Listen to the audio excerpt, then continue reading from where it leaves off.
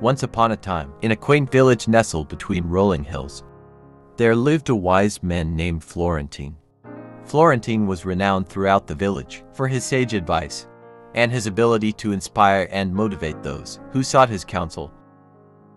One day a young man named Sylvan approached Florentine, his face marked with worry, and his spirit burdened by a multitude of problems.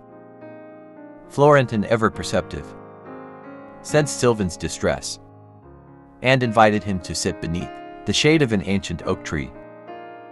Sylvan settled down, and Florentine began to share a motivational story that would change Sylvan's perspective on life.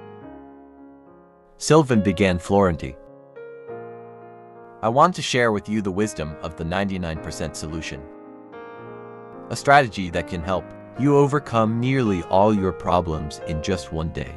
Intrigued, Sylvan leaned in, eager to learn from the village's wise elder.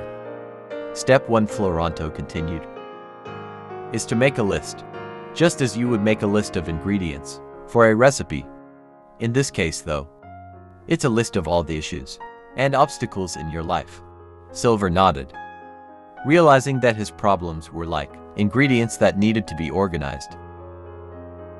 Use a tool like Sinsama, Florentine advised.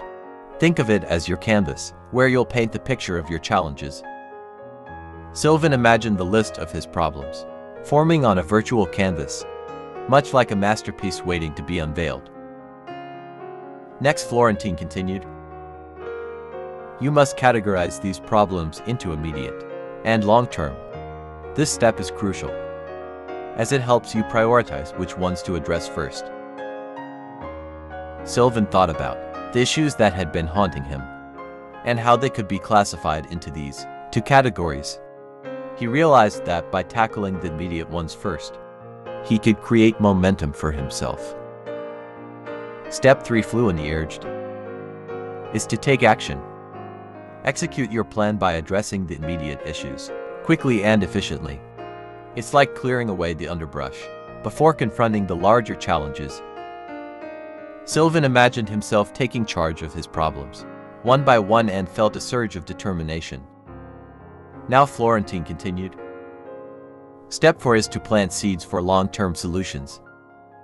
Understand that some problems may take time to fully resolve, but by taking the first steps, you initiate the process of change. Sylvan saw himself sowing seeds of change, knowing that they would eventually grow into solutions, even if it took time. Florentine smiled kindly at Sylvan, sensing the transformation taking place within him. And finally, he said, Step 5 is to reflect and relax. After a day of focused problem solving, take a moment to reflect on your accomplishments and relax. It's essential to savor the sense of empowerment and control you've gained. Sylvan closed his eyes for a moment, picturing himself on a mountaintop, taking in the view after a long and challenging journey. He could feel the satisfaction of a day well spent, the sense of being in control of his destiny. As Florentine concluded his story, Sylvan felt a newfound sense of hope and purpose. He thanked the wise man profusely, realizing that with the 99% solution in his arsenal, he had the tools to face any challenge life threw his way.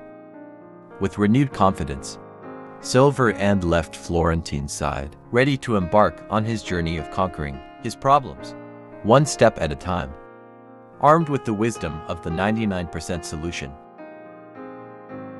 And as he looked back at the wise man beneath the ancient oak tree, he knew that Florentine's words would forever guide him on his path to a brighter future.